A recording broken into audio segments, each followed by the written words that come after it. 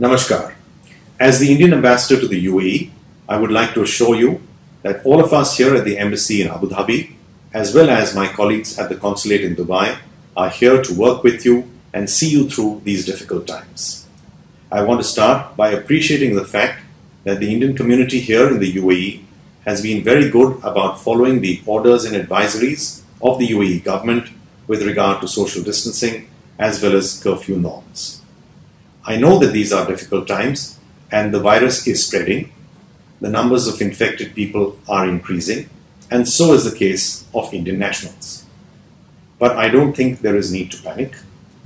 In the UAE, we have some of the best health facilities in the world, and I want to appreciate the work of the UAE health authorities and all frontline health workers for the efforts they are making to take care of all residents of this country, including Indian nationals.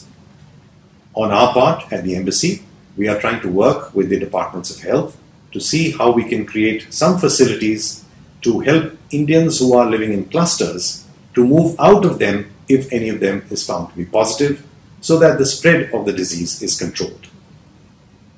We are also trying to help in terms of medical counselling through telephone lines that we have created of Indian doctors who have volunteered to help out in this service.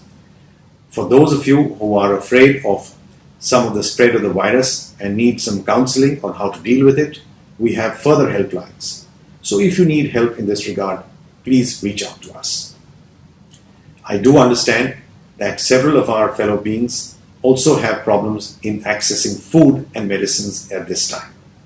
Some of our bachelors live in crowded conditions and are now in conditions of quarantine where they don't have access to food. Whether it is in the form of cooked food or food kits to prepare food, we are going out of the way to help and reach out to all of you with a lot of help from our volunteers and all our community associations.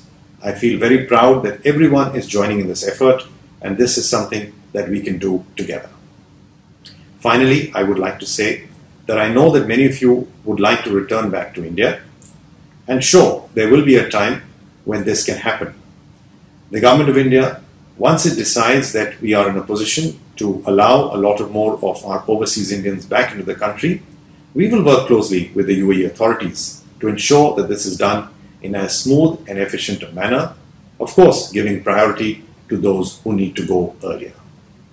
But in the meantime, please don't panic, stay safe, stay wherever you are, and reach out to us if you need anything. Thank you.